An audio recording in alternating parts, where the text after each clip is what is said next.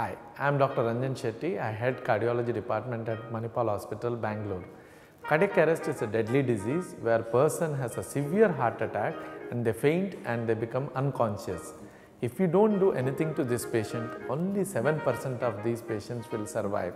But effective cardiopulmonary resuscitation can make around 40 to 50% of these patients survive. To do this, at Manipal Hospital, we have started a program called Guardians of the Heart, where we want to train people. CPR or cardiopulmonary resuscitation is an effective way of reviving an unconscious patient. So this program is started by us and we call it Guardians of Heart. So if you are interested, please contact us. We'll make sure we reach you and we train you with CPR. Manipal Hospital has a fleet of ambulance which we call as MAS or Manipal Ambulance Response Services. We have trained 28 to 30 people who are very well trained in CPR.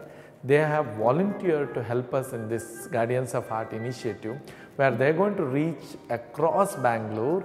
Their ambulance will be positioned in multiple places. They have mannequins and they have techniques which they can train you with CPR.